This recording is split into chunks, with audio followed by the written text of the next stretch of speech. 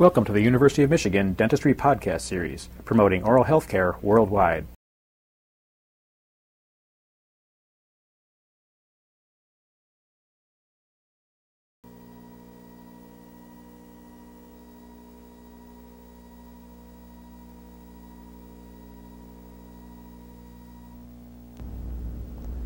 Mrs. Starks, a 58-year-old lady, has been referred to us with regard to a problem on the left mandible. And I'm going to talk with her in just a moment and learn a little bit more along with you about the problem for which she seeks consultation. Mrs. Starks, let me ask you a question about that lesion on the side. And we'll call it a lesion because that just means any lump, bump, or something that we don't know. How long have you known that's been there? Approximately 2 months. About 2 months. Mm-hmm. What first called it to your attention? Well, it was the imprint and soreness of the partial that I wear. I see. So the partial didn't fit, is what it amounts to. It began to be progressively more of a problem, and so you went to the dentist. Is that right about this? Right, because there was a swelling there. Then it became a sore area that I could not keep my partial in for eating purposes, and it was very uncomfortable otherwise anyway. The swelling became more and more. So that was when I went to my dentist. I see. And what did he do?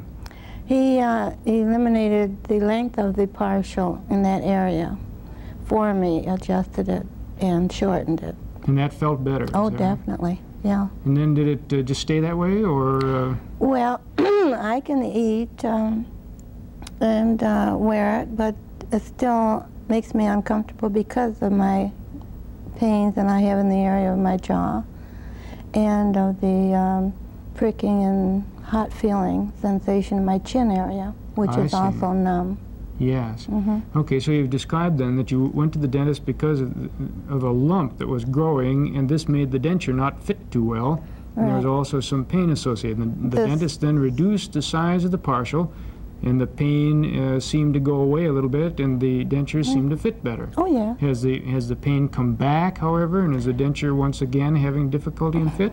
It seems to be now to the extent that it's crowding the two teeth that I had recently refilled because of the filling coming out. But otherwise, it's fitting good that I can eat until I have this actual pain in my jaw area. All right, so you have pain. Let me ask you a couple questions about the pain.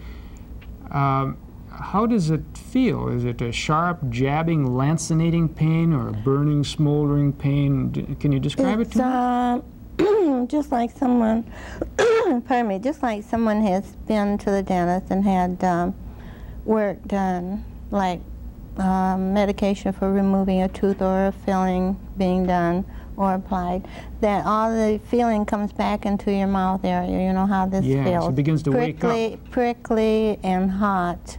And sometimes I have extreme shooting pains from one area at a time.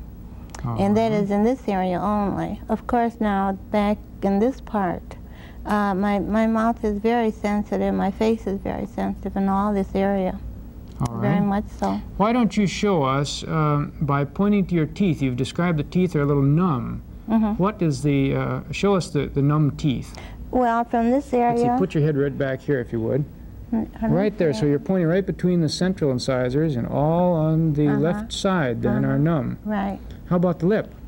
This lip area from here and on down my chin area, all the way back.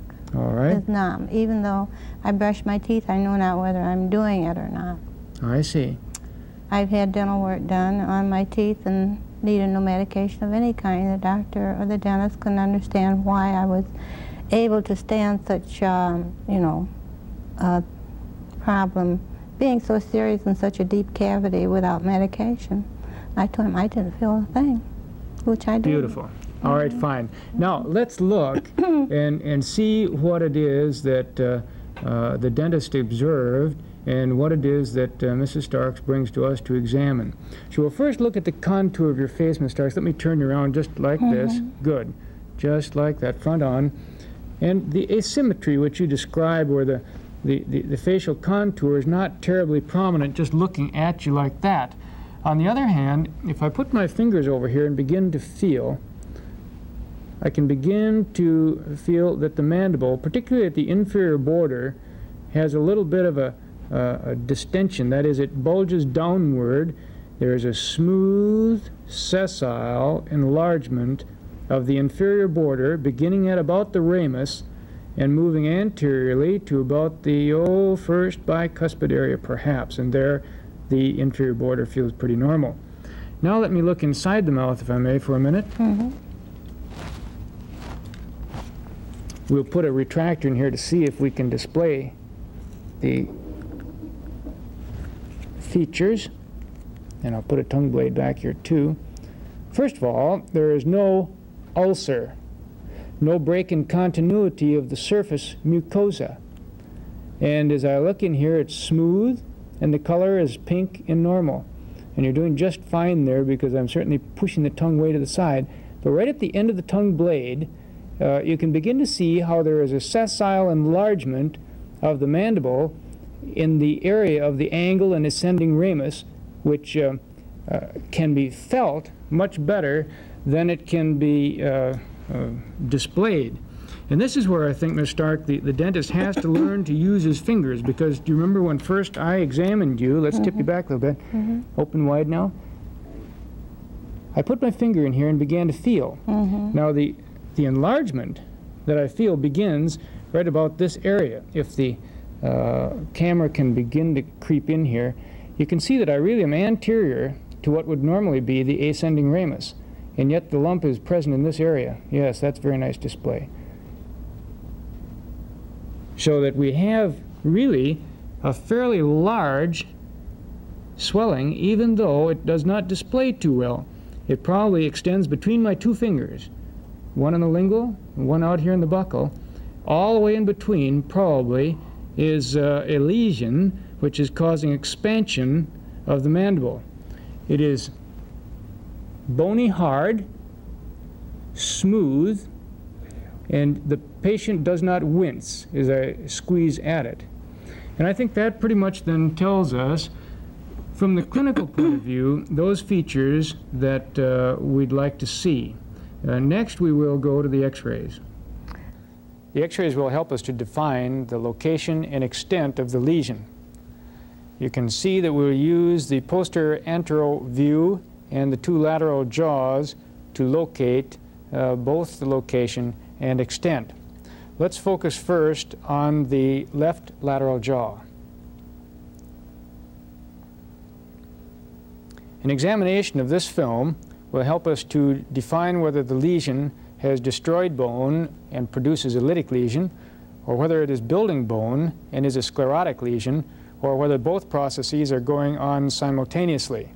If that is the case, then we will see an abnormality in the spiculation of the area. Looking at the left mandible, one discovers that there are areas of darkness and lightness, or bone destruction and bone manufacturing. Additionally, as one follows the superior line of the body, there is a little bulge in this area that tends to be somewhat sclerotic. Osseous abnormality probably extends from in this area all the way anterior up to about in here. Now let's contrast that with the opposite side to make sure that we're not looking at simply anomalies in this lady's jaw.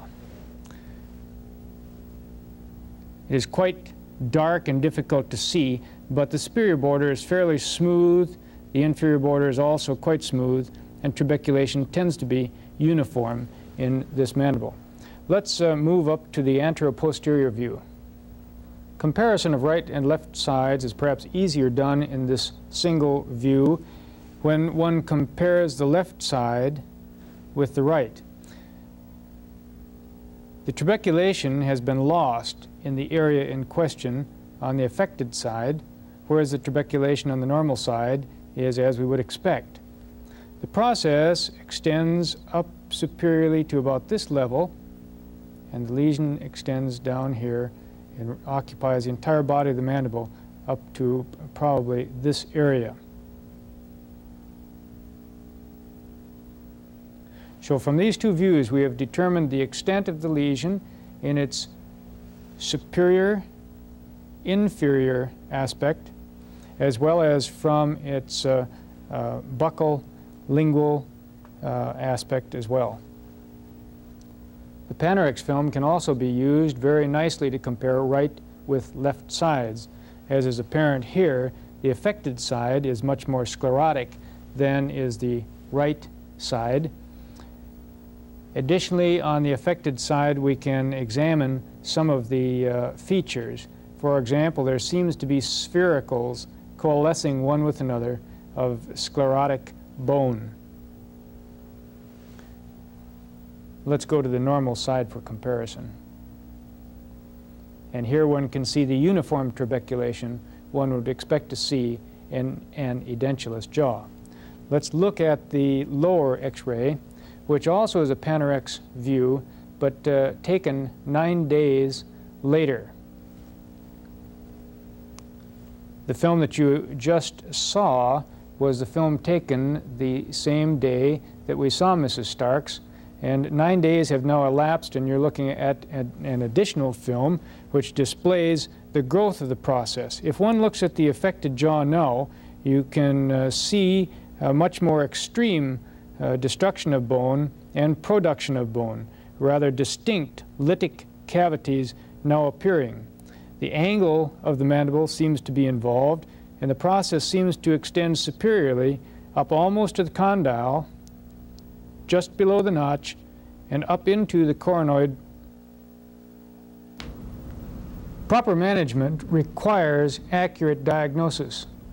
Accurate diagnosis depends in turn upon a proper clinical history, the accurate identification of the clinical features, examination of the radiographs, and ultimately, if required, microscopic tissue specimen analysis.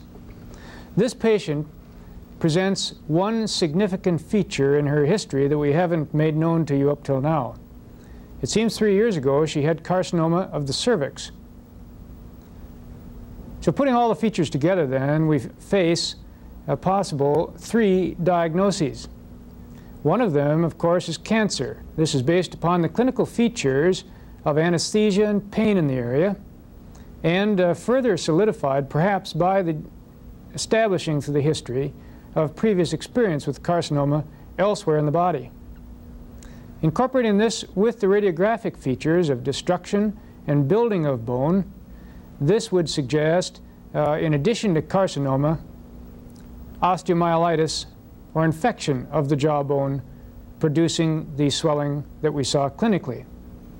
Now, recalling that the most common cancer of the jaw is squamous cell carcinoma, accounting for approximately 93% of all cancers of the mouth. Squamous cell carcinoma usually has ulceration, and this lesion does not. Therefore, it must be one of the rare primary lesions or else a metastatic lesion based upon the clinical features. The X-ray diagnosis suggests either an osteosarcoma, which is a cancer that builds and destroys bone, or infection of the bone, osteomyelitis. The metastatic neoplastic process from the cervix is ruled out by the manufacturing of bone in the X-ray. Let's then examine the microscopic features of this lesion to confirm a definitive diagnosis.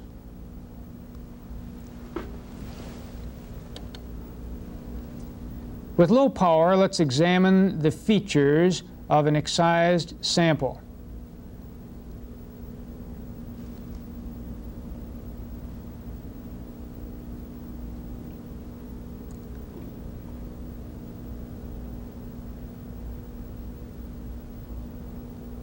Bone, newly manufactured, is apparent. Following to the other edge of the specimen, the new bone seems to change its characteristics to a very cellular area. What appears to be muscle bundles are evident at the periphery.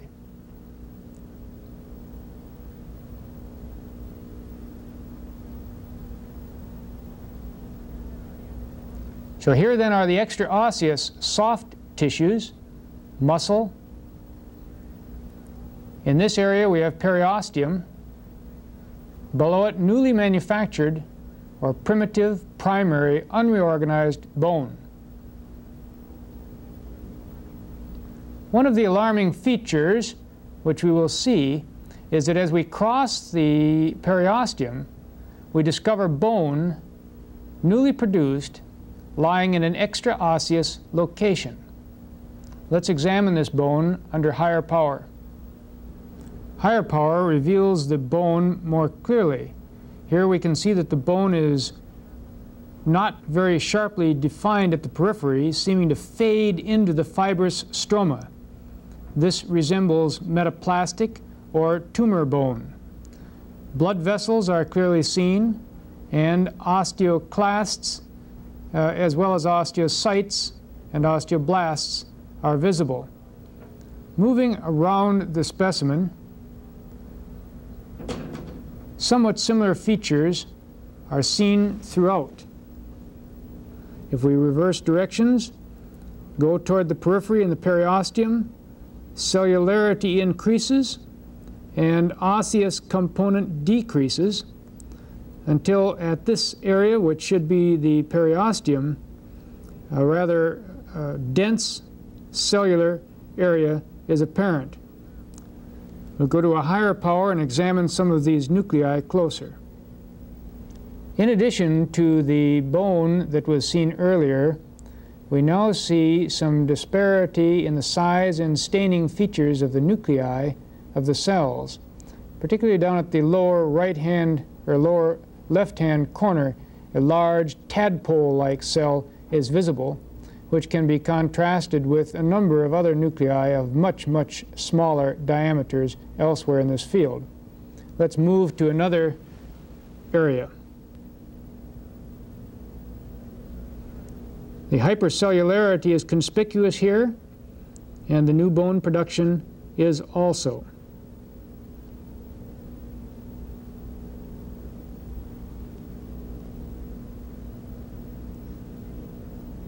In addition to the nuclear abnormalities,